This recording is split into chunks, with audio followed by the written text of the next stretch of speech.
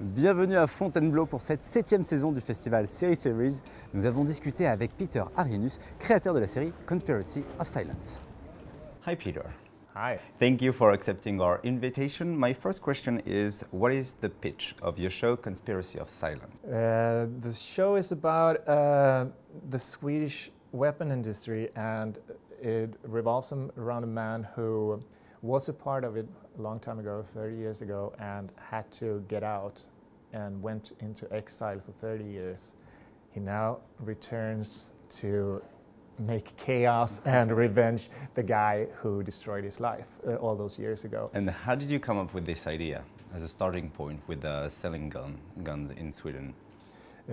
Actually, at first it was just a revenge story, but as I started to think about what would his story be, why is he coming back, those questions you need to answer, I ran into facts about the Swedish gun industry, which I hadn't thought about. All right. And I realized, why have no one told this story?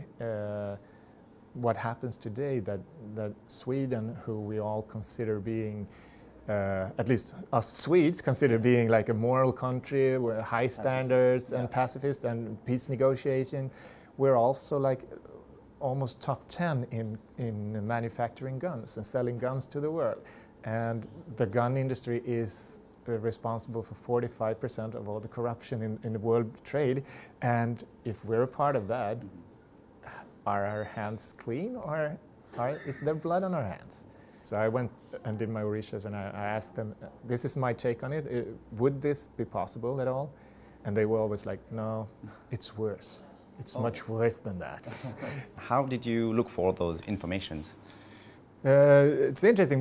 There's a lot to read about how the industry works. The funny thing there is that the people involved in that, the bad guys, they're all named by name because people know who's crooked and who's not, but they can't get to them because it's so hard to prosecute and stuff.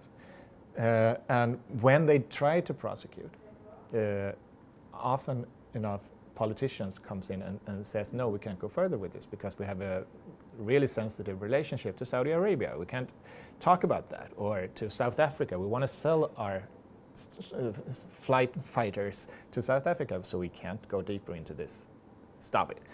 When you call or when you try to research something, you end up with a wall of people saying, oh, we can't talk about that. Then I have to make it up, what happens. And that's, of course, a big liberty as a writer to be able to fictionalize. And There is a really complex relationship with the main character, with his daughter and her adoptive father.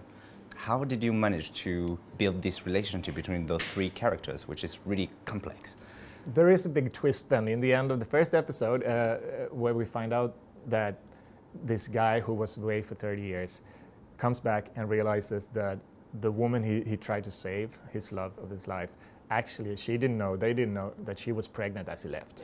And the guy, his former best friend that got him into the industry, full of guilt, had to raise that child. And now the Robert character comes back and realizes that the guy I'm coming home to kill has raised my daughter, and she calls him dad.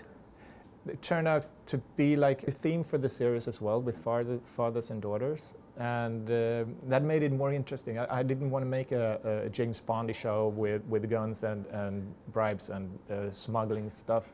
I wanted to make a show about people who got affected by this Robert character coming home.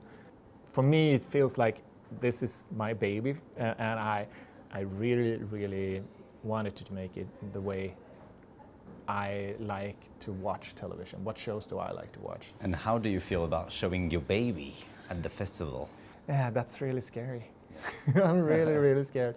But I know I'm proud of it, but of course if it's, if it's sighs all along and people are falling asleep in their seats, then we did something wrong. I have to learn from that, but I don't think that will happen. I'm proud of it, and I hope they will enjoy it. But this screening is it's going to be a nervous hour, and then in September when the show actually premieres, I'm going to be very, very nervous. All right. Thank you very much, Peter, for answering our questions. Thank you. Thank you.